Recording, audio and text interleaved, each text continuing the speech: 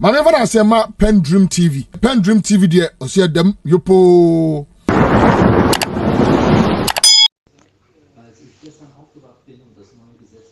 Good morning, good morning. Mechia Ghana Fuina, ne Ghana Maya, Omokasama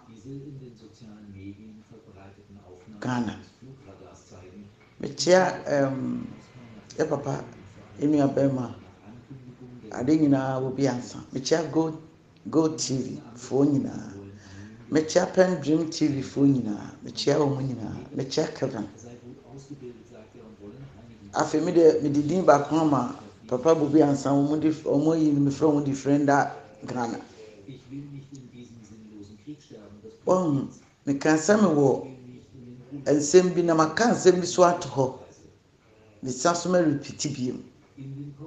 Me kan de bi asem me odifo.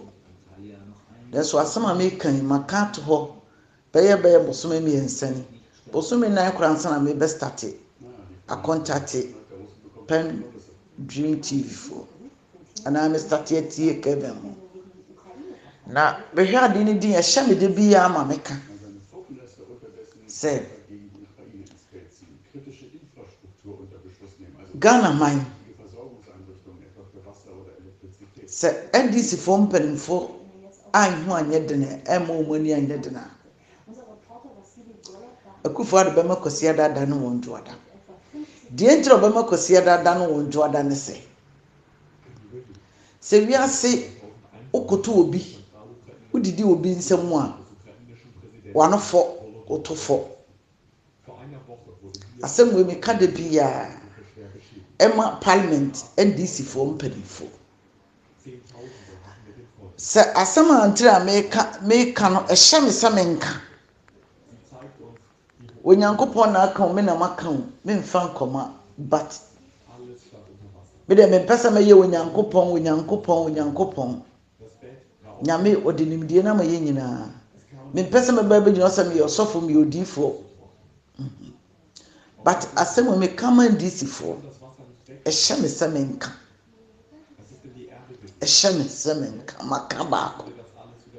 se NPP fo ye o madwen se abato no maka da kora be bosome nan numuni ena be bosome me nsene me nsana start ne PENDREAM TV for akasa abaso se NPP for ye o madwen se abato ye beto no won beji ana won be ye ne se ne o ye 2021 no ana 2020 na nyankopon na nkasa be ko Ghana man ye wo banyansafo ne wo bana motenten ene wo banyansani badwemba asema me kan me sre NDC fo pa so omuntie ni yi Akuffo Addo akonwa a wote so se NDC fo na tie akonwa no so saabri yi a Akuffo Addo form ho spell wo shetam Akuffo Addo start say Ghana mamu fitete abepem se no obedi ade abepem se atamese trakuna me nka NDC me nka PP na me ka personal nipa na nkasa ni particular ye wodi pa bi wo ho a ye wonu to obisan mu a wo ye basa sa enti ade bi wo ye bia ye basa emfa kwan na say nipa no wuku na enye yie opam na enye yie omo de ne saa kopem so nyankopon na befre ebi ni Akuffo Addo mentan Akuffo Addo de bia me ka asem me nka asem ntan nipa nyame obo minim si etan nipa he wo de ne menko nyina won kasa nyankopon fa sa ho bia no se mu wa mentan wo de yamade ya metima te me ho afiri ho ebeche but Mensah maba sene na woni metie ba sefia bia dabi ni mabi na metete so enhyiranka osoro nyankopon ba de nyina ye dana se Ghana man eda so te ase na yeti yenuanom a omu different de Ghana enka na ye nyina ye danya na katrama da boje na boje di mo hwesane sa wo no obi di agora o de ne se wura wonu hwesesin wo wonu ade a NDC for parliament mpanifo binum o madwena mma ho sa wo no obi di agora o de ne se wura wonu ma kanka wonu hwesesin wo wonu ma ade ba ko no se Akuffo Addo ni nuanum no wo mo de wo sa kanka Ghana fo num ahemfo num ena Christian Council fo num aba bedu NDC fo num enti se wo ya ade bia wonim ni o pese oka because so wo de obegye bosia na obefa Ghana ska ye Ghana ye no obetwia bribe ama nipa afade na de no so ekuta no wono ontumi nye ni ye ampenifo Ghana fo mo ma itire aduasa echichemu ba ko se wono a ade no on nye ni ye ono so so oprim obi mefa ade no so nya ne dia e nipa nyina dia kono wo kaya ono onsoa ono so so onye ni onsoa ono so so ontwene ho mo obi mefa sana Akuffo Addo aye oya kantan wodi du konsu enyugu esi won so kantan ho hia ma bi sana Akuffo Addo aye kantan pa ye ko afuo mi wodi nsuo gu ma se ni nyina hwe egu sa okofa Akuffo Addo besi akonyo so on se ni nyina hwe egu ana woto won so fa ba bi no so wosan sabanti bum because na busuafo ani ni nuanom ono om di akonyo no omu hu Akuffo Addo so ye papa Saasem will become NDC for mpanifo. Oh, mo ben mahama. Mentan MPP na mentan NDC. Mentan sa both two no. Ne mo ba bia no kre dan wan fan to efrito. Na nipa de bia me ka se woni nipa nam. Se nipa ne do ba bi na wo tietie woni mu a e woni ye. Woni ne di agoro na kodudu. Timto mi no di agoro nyame obo nya be de bia me da nyame ase. Sabe de me ho ba ho na me hwewo na pese wo do won se wura menum aduru me menum me no meko wo start ya me hunu ya na apemi asan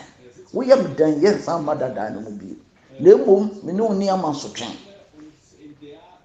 se NDC form penifo bete wo ho ase a wo mo nso ni ngina ma Akuffo Addo hunu se wo no Akuffo Addo ene wo position no mo wo ya nka me ye koso Ghana kagya betom because Akuffo Addo ayemi kumepreko ene ye hunu kwanya omo faso e de Lawrence faso up to now ansana ebedu Muhammad tamso hwe duma pa Akuffo Addo nya akatrema enya sam no oni NDC fo bi no plan ye na wode nsem wura wo mutiri mo sikadie no wotwe wo mo free NDC no munya ansam kan samwa nsama ye kan so nyina free NDC mahama kan ansam se onim ba bi o mo kotena prane nya trodi ma yetimi kan samwa kopem se mahama bia o restaurant o akoto dan o Dubai eti ya me kan nyina no me kama NDC for mpanimfo a mugo parliament ade ba ko no se wujai ema obi de nsa wura wonu ma cha wo bu se wugina wunye nipa e wo Ghana fo wo ne Ghana ni nam na wo ye wadwe so Kristo nti me bre ne ho asade nyina ma no a obu se wogibi ene de Ghana fo majority se ye Kristo fo se ye Kristo fo ye yo nyina ye mu se ulo human too much oh ade wo no ba ya see you mate ade wo no ba because who from so mpene o person edi ni obaka kire obi a o see you mate na wale mete wo hwatwe ho ono no ho se wogimi onim se angrase ana bibi Kristo bi na wo mu ana wo person de mo hu se sana se Akuffo Addo kariga NDC fo empenfo na hwe o kari mahama hwe o fun se asa emre bi akoyi a no wo hwe gas anyi su yi osu bempa saa osu bempa na wo hwe Ghana gas so no o kan wo TV so ache me ko hwe na yi bi the topic bi ama no timi gina TV so se Mahama shaman ono nko a yemfa Mahama nhyɛ ne nsa breaking it down ɛna ɛne na ama you can say yi abranye aka wo makari Mahama ehu sɛ asin ni nanum ɔmo nipa bibini no asɛm na wɔka na wɔboa na so wo ma na chance amana ka no a wo nso de gina different ana wo ma mo a mo ka NDC fo mpanifo no mo dim sa asɛm a wɔka na wɔboa mo nso de gina different na mo agye ntontonto sa nti atoda behwa na yɛ ya na yɛ ma yɛ ho because nipa bibini wo hoyi de wo se nipa bibini sere pɛ na de nia wo down one man asema mi kan srem mo make intention fanto na beto berebere mo beka asema mi bi kan maka to dada be since MPP for di jim na because Akuffo Addo aboa no ho agu dada maka ne bible so me nan na me maka won ma background exam senti mama ne wo kan bebrebe eduru he she edisi for mpanifo se ewiase koto wobetima fe koto echi na wontimi nchia koto nsem edisi for mpanifo mumma je hu se wobetimi ne Akuffo Addo ya adwuma but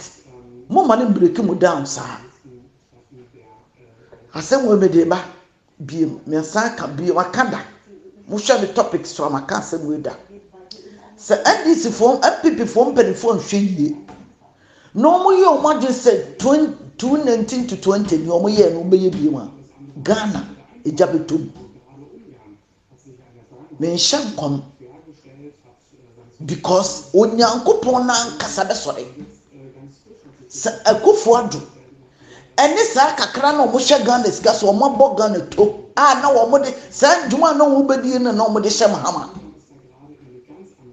etese wo no obedi agro na wɔkyerɛ ɔpɛsɛ ɔfa wade wɔ fam wɔse wo hwɛ so no odi mika no afa ne mpɛm saa na Akuffo Addo ayɛ mental Akuffo Addo but ɛyɛ me yɛsɛ yɛ na brokyerefo kɔ Ghana yɛwu ɛyɛ madwereko Ghanafoɔ nkwala ma wu Ghanafoɔ ma mu yɛwu doctor yɛsɛ wɔku no ho bi kura na obi na ahyɛ na kɔmfo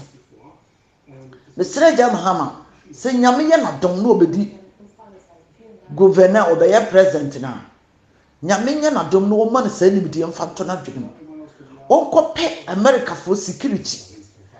omutimi manje hwe security hwe nipa wei wona wuyi wei ni ona wuyi yie na doctors binom a wo mo announce police fo binom announce soldier fo binom wudi esi no wo mo ntumi nkomo ntune deep no say tuma no man na koma so pa sentence ane benso no ebeye di sente ye de be hye wo no na so na nya wo oni one na mamuofo nim ho hwe because ade e da ho sese ye kunkum Ghana Akuffo Addo ntimi so ni ngina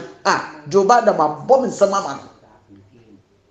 wo mu jige kura to mu Joe Biden sese what we America ni trimi je no aso de agina because enipa kra awunia no Akuffo Addo nipa nkwa woka ebinom ntiase enuanom ogu abrokyere ye MPP ye mfa ya dwere nkɔ na mo so abrokyere fo ye de yakɔ nkuku ye mo ma ye nya MPP na mo ma ye nya DISASSOCIATES ne mo ye nya manba ye hwe Ghana man yi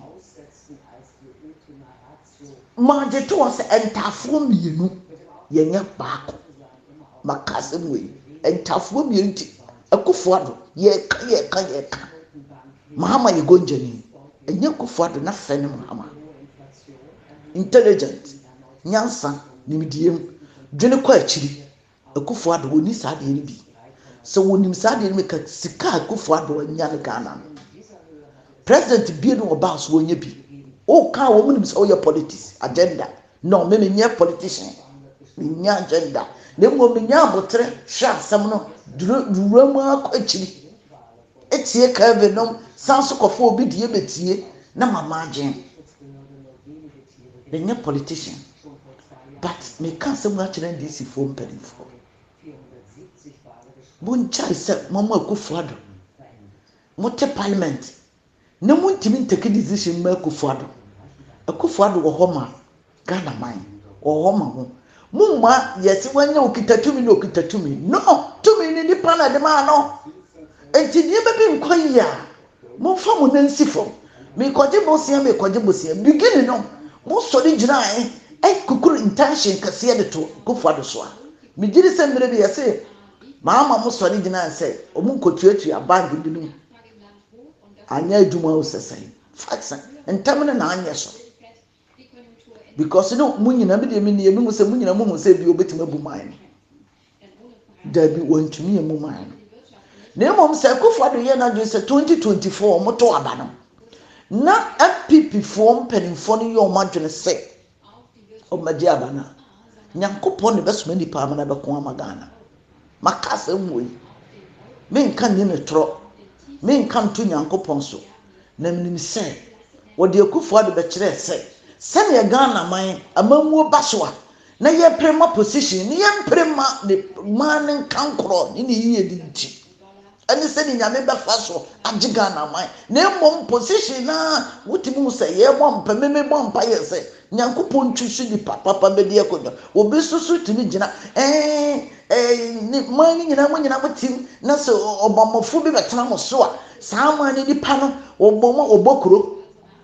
Omon paye se nyankopon do mo na yenye ni papa ma de mo obobo no se wo ye MPP ni nti MPP ni medi so imagine se won kari wo ba de nhwe wo MPP mpanifo no mo nwe wo madwene ni wo musu nhwe se ye di we medi akonwa obabo ye akaye mane ye ma no na dabi no ane se ye MPP ni nti MPP ni de she must me mechanic friend sese chinchire chai ye nam people ni bedi so Ghana man majority me ya santini chinchire chai santini bedi so Ghana man majority me ye mo ye trans hwese abusie japade me di gye wo yi a wo be hwe ni yi ama nchiri man na nka so ado mo beto dabi ani MPP for ye nya ne sa sese ni ama disi for majority na akare o makare mahama na koma egunu se mahama betena ko gwana so odwene Ghana ma na ye bi sie escape Ghana for bebre because ano pai edidi nkyene ni makonu ekwa chiri papa because tama wo ye mahama duodum omo wonati ko bone pampam na mu atrofo adifo bi ni badu ko bi me de meka ebi correct me kasa mahama kuta daka num from 9 from pie abba because me ya santini efese me fa kwam bi aso hyenkom na santini be die akonja na Akuffo Addo MPP fo akohunu ni pa na hyenkom jire wo ho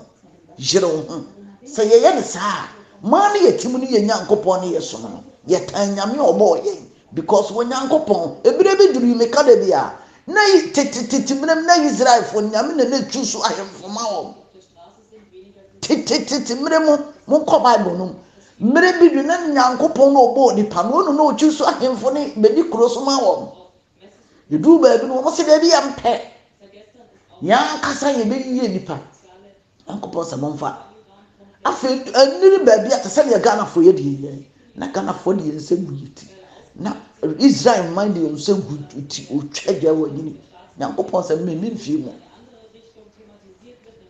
wahu eya na ye kasa tenten na nya se kasa tenten ne ye pew na nsam no won kan wie me di we be se ha Ghana mind abrochirefo moma ye jai MPP obi wo ha na de kasa because o ye MPP nti ne ye wo kan wo ye politics on tie ne ye wo kan onjio because we MPP na de ba ko eso hunu ni se me MPP ni na MPP ni ba obabo Ghana obeye Ghana ni ye nyina ye ho beta ye obi enu obetima babo Ghana ma ho ato ye nyame obo nipa ofiri soro eni betusu ni ye mpai bo ne ye bo ma Ghana ma se nyankopon na nkasa enyi nipa obedi Ghana ma so a ye hye ho beta ye eyeyi monhwe bidi we besi so no metwato mesrɛ mo monhwe mre bi eduruye mahama nkasa na se ye muslim wankasa na se ye gojja wankasa ofire nyame na se ye Christian dabi wo hu se asem wei kanafo mo dwene kwa akiri nanso sanse politician ni asante man ewura yemu ase tani na di yeso edanko se nyankopon kan sa donko ebede mama adehye na mfoma nka wo Ghana ni nka mamuo no wo nyankopon ahindie nka wo mfa ho wo de akura de nka wo de yebu nyankopon o se Israel man kura nyame ka bi kire Pharisee Yesu Kristo o ka bi kire Pharisee ne bayare obi e kwa akogye yaresa ono so tumrika oba ne dimirika ko so Yesu wo wura me serew me beda fie wo Yesu Kristo pagya ne hwe oba na wo se aba oba na mo de asanka mo nka ho bi na obeka kira me se wo ba yare da fie wo yan fa nipa dua ne mfa mankrama tie ni ye pagnanafo asofo mugu abrochi Ghana MPP fo mugu abrochi ye tie abrochi ha muntie ni ye se nyame asam ye kan aso dan wa ye fa tra ye fa se ye ko university na mo ma ho nkonkro ne ntena wo mu yiye nkasa nkyero mu yiye o se ebe oba enti wo so wo penkwaje wo ba yare da fie no wankasa ugina akora na ye nyia nyame wo nyia so nyame na bo edi beto ne ma ne yem no wo na aboso ne nko wo se ye mfankam ye mfadi pamadua ne mankam na mo oba ne bre ne ho asiti a bebuo no obu ni yiye no na ho so nya adre na o ka kire Yesu se papa enkrama ye mfadi padua ne mankam de me nim se bigina o Mensah fada na yesi bibi dia grow for bomba yese adonkoti ponkoso ene na mama kire se grow for no munya Christopher na ase do no donkoti ponkoso Hema ne Mordecai ne Esther ya mo nkenka hoyi bidi we betwato donkoti ponkoso adehye na mfom empire na grow for obo no ene na me kan se ene mfiri nyankopon because omo John society ya bron samgoro enya baygoro ana o kan sa asemu ne Yesu ka che na oba ne kino hwe Yesu din o se papa no kore ye de yanka hu bi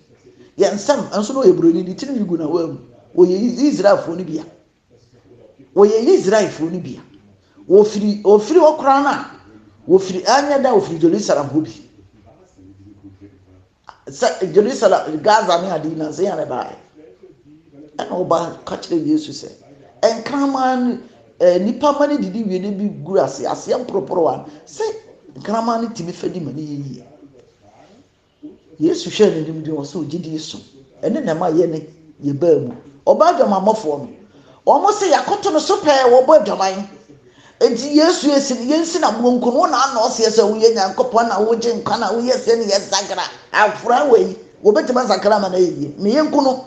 Yesu Kristo pagya ne o si ne o hwe a wo mu di no si literasi no trekere fom ene o ka tere ma ne se mema ne se bema mi hwa na ka yemi no nyina ba ne bema na abo adwuma ada na oba ne ye chene de na kose wo ba adwuma no bema na kose ba ne pe enso ya che oba ne si koku ema Ghana fo ma bon sam na me be ka twato be se samwa nhwe yie ne ye njai MPP na ya mompa ye MPP no Ghana mpadinfo a mo ye MPP fo mo nhwe yie wo Ghana na nyame nkopo na ni do Ghana na so ya ye wie kire pam Ghana ye pam nyankopon firi Ghana am ye de ye pe ene to aba Ghana efiri be ye mfie duni se mfie duonu ni ye de ye pe na to Ghana ba o mechanical asem we 20 years 2000 years 2000 me me munu se ne besia ene ye de pre yankasa yamamuo because ni ye mompa ye se nyankopon tusu ni papa ba be diga na emom apipi nko a me yam pipi ni me ye sofo me yam pipi ni me ye presadia da me yam pipi ni me ye declare me yam pipi ni me ye makoma me yam pipi ni enti me mpa bo se wurade ma kodoma ni me di kodoma ni sa kodoma no obedi no obeye Ghana ni yam ye moto nye ho ne ye twen a Christopher amwo Ghana ni akontuom na me kasa kire mo me de fa so aka kire mo se ye mompa ye manipa no na mmom ye bompa ye se Nyankopon yi nipa obedi Ghana so ama asomdwie na nyame nim di atana Ghana asem we me ka to hobie enti oba no ne Yesu si di trotro fom oso wa wonye bone da to bobo ba no ene se e mama ni ye nka nyame asem Yesu Kristo asem o kan ye se wo kenkan sa quotation na ya mo kenkan yi na mo nyame ho konkron kire mo se yi o se ye ni nka ye nka ho de nka ho ne mo se se die wo ba be yi ade bonyefo mu yefo fire mu ye boni mu nti wow wo so da so tie mu ye boni mu wo so de wo ye teneni to bo ba o ye no mu nyina ko no bisa o ba se oba wo mo ani ye po wo kun se wo ye di bonyeni no wo ye o so wo nyina ko o se ko ne ko ye bi MPP from ma ne mere ma mu gu aburu kira mo kwa sori mo nsakra mo adwene mo bo paye amagana manya abtu aba mo kanche nye alankyere matin enye mahamudu mahomia enye ne na nyame yia